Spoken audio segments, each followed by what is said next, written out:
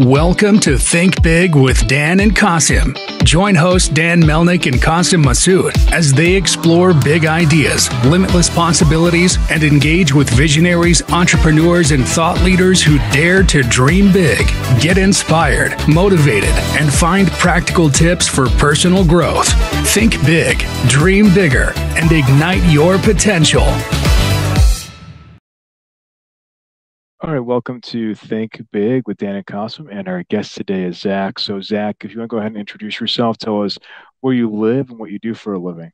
So my name is Zach. I live in Tucson, Arizona, and I manufacture and distribute small batch hot sauce. Awesome. So, how did you get the idea to start this company? It just kind of happened. I don't know how else to explain it other than that. I just kind of fell into it. So, I guess Uh, yeah, you said that you fell into it, but I guess what? I guess you could start any business, you could do anything, right? So, I guess why sauce, and what did that process look like for you? so I was once a former homeless drug addict, and alcoholic.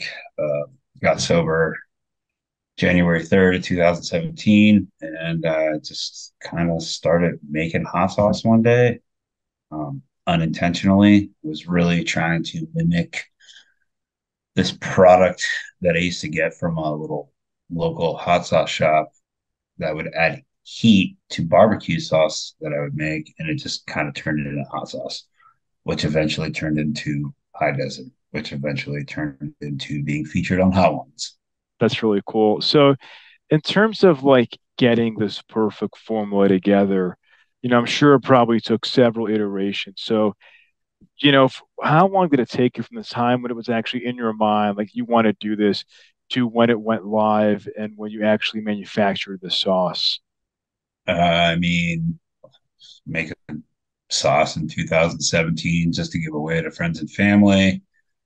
High Desert did become a legal entity until September of 2018, at which point we got legal to sell in the state of Arizona. And then in 2020, I went through the FDA process to be able to distribute outside of the state of Arizona. That's awesome. So, obviously, the sauce space is very competitive. So, what would you say makes you better than your competition? I don't have competition. I'm a firm believer in community over competition. I don't like that word competition. Um, we're all in this together. We're all trying to bring awareness to the spicy community. Um, and if Makes people sense. feel like they're in competition with me, that's not my problem. Um, I can say that our products are not co-packed.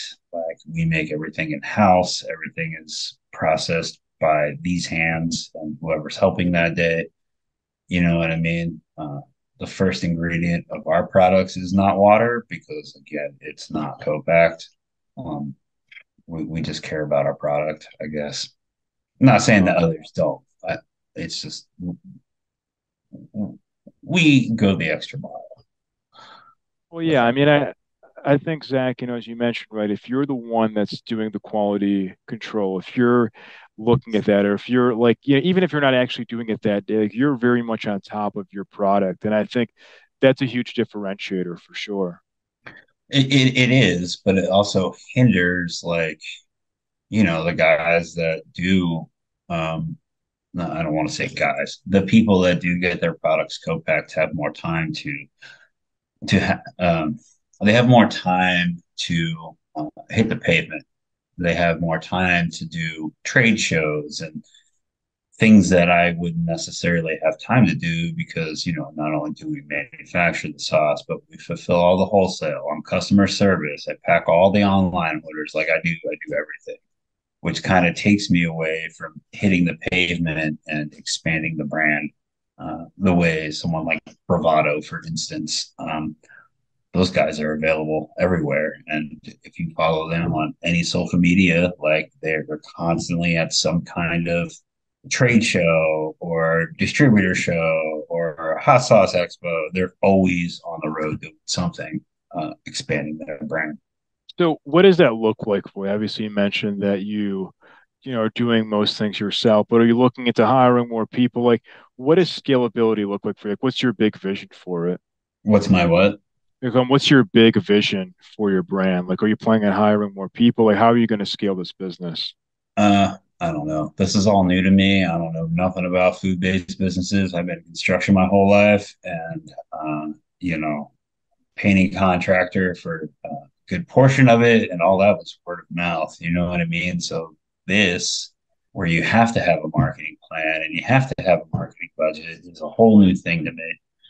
Uh, so short answer is I have no idea. That makes sense. So I guess like as of right now, you mentioned that you're selling direct to consumer, but also Well, wholesale. So, yeah. like, what's the breakdown? Is it, what percent would you say is like wholesale, like in retail stores versus people buying directly from your website? The majority of it is direct to me. Like I just added a little find us section on the website where you can type in your zip code and I'll give you the closest store to where you go purchase. And we are only in like 50 stores throughout the United States, which is not a lot in comparison to a lot of these other brands. So you mentioned that you don't really have a huge, or like a marketing strategy per se, or I guess like you don't have like a big one, but I guess like what has worked for you so far? Like how have people found out about High Desert? The 50 stores that you're in, like how have you made those connections to get your products in the stores?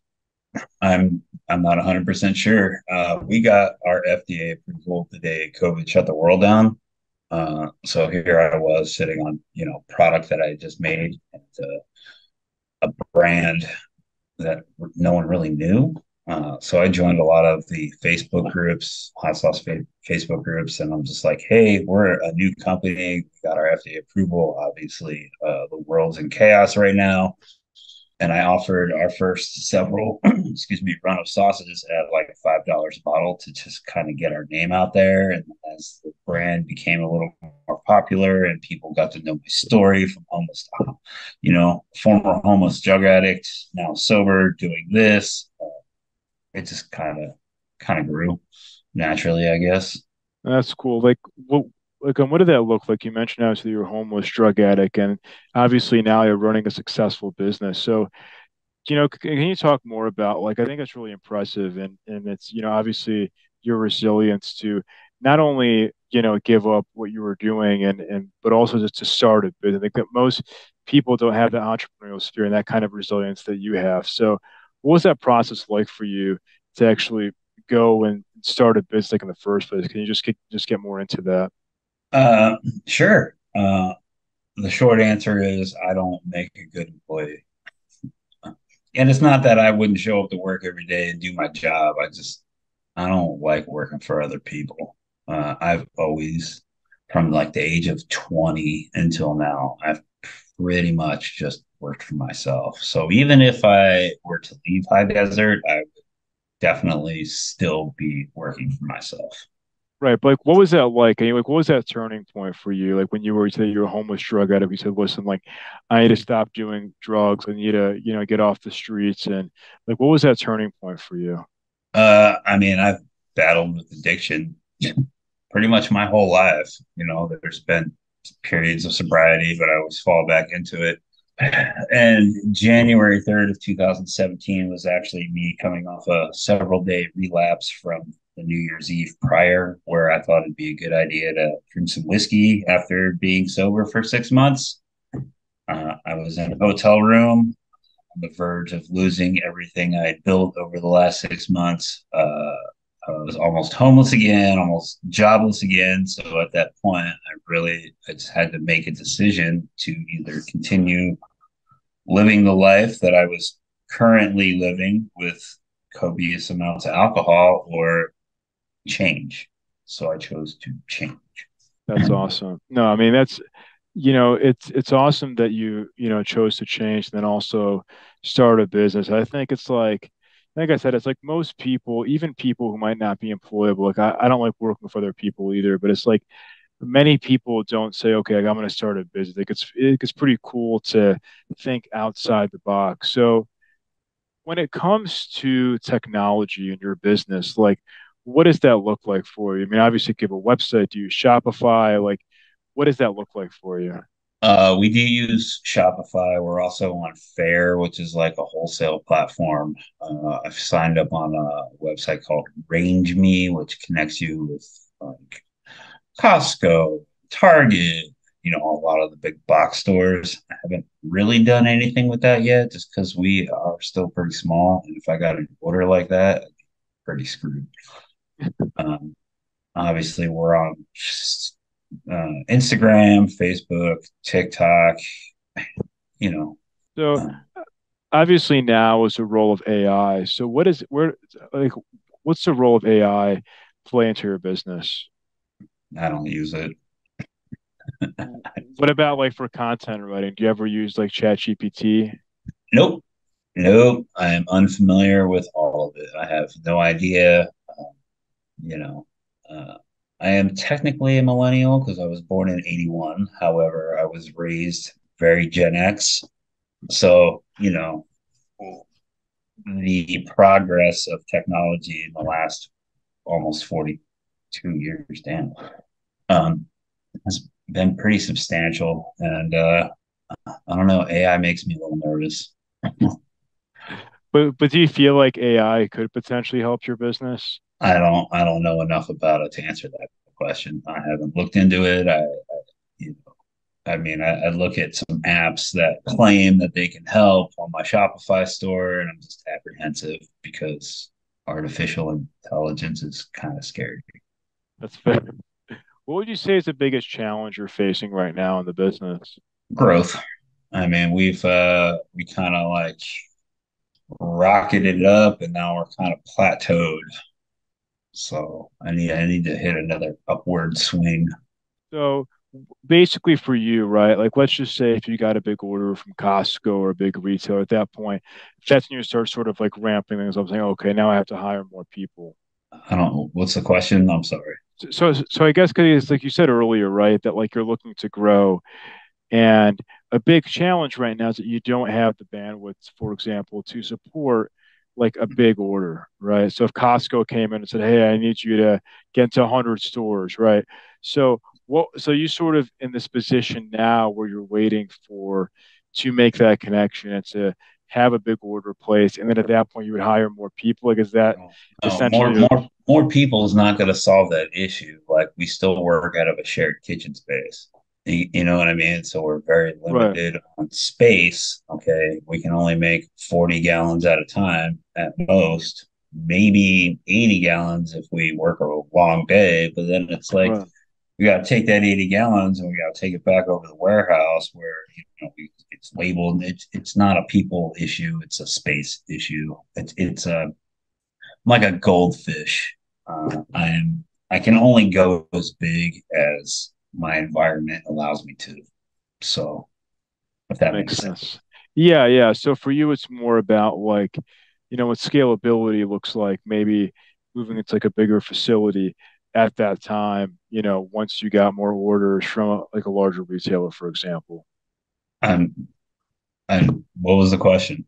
So like the question is, so for you, like scalability is more so like you mentioned, it's more related to space. It's not about people. It's more like getting into a larger facility so you can make more sauce and serve more customers. Right, 100%. I mean, like I said, we don't even run full 40-gallon kettles at this exact moment just because the warehouse space doesn't allow for it. We got like 14 flavors, so if I did a full kettle of every flavor, that's I don't know, that's just a lot of cases of sauce in That in a may confined spot. That makes sense. What would you say is the one biggest piece of advice that you wish you knew before you started this business? If I go back and start over, I wouldn't make sauces that were so complicated. I wouldn't fire roast anything. No, I would not. I just wouldn't do it. I would gear my product more towards things that you can dump in the kettle, blend up, and package pretty quickly. You, we fire roast a lot of stuff currently, and it's just makes it a huge pain in the butt. So are you Um, thinking of pivoting or are you going to stick with the fire roast thing? I mean, we this is what we've built our brand on. We can't just go back on it now. You know what Yeah, I yeah, mean? yeah, yeah, that makes sense. Yeah. Like I've been told that High Desert has a signature. Like if someone tasted a sauce that was ours that was unlabeled, they would be able to pinpoint exactly who made it because I have a signature in my product, and I can't really change my signature at this point. No, yeah, I mean that's actually amazing. I think it's like if you can have that sort of differentiator where people can taste it without actually knowing if it's like, because like as we spoke about earlier about competition, yeah, I mean, you know, view it as competition, and that makes sense. Like, that you're all one community, and I think in business too, it's like, you can have a different sauce company that has a different value and maybe low cost, higher cost targeting, like it's like a different market. But for you, it's like, the fact that somebody can actually taste it and without knowing that it's your sauce on the label, that's really amazing. Yeah, I mean, I've heard that comment on several occasions from many different people. So it's nice to know that we That's make really cool. products that are enough of a difference from everything else that's out there that people can pinpoint what we Uh, manufacture.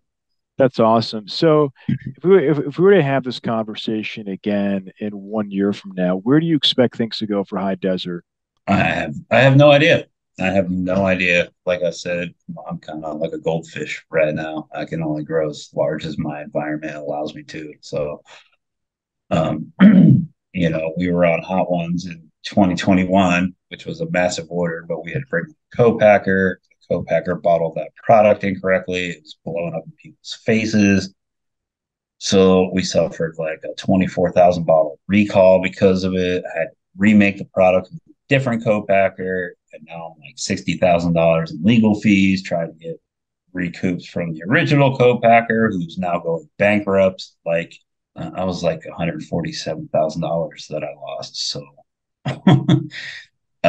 it just put a little damper on our growth plan.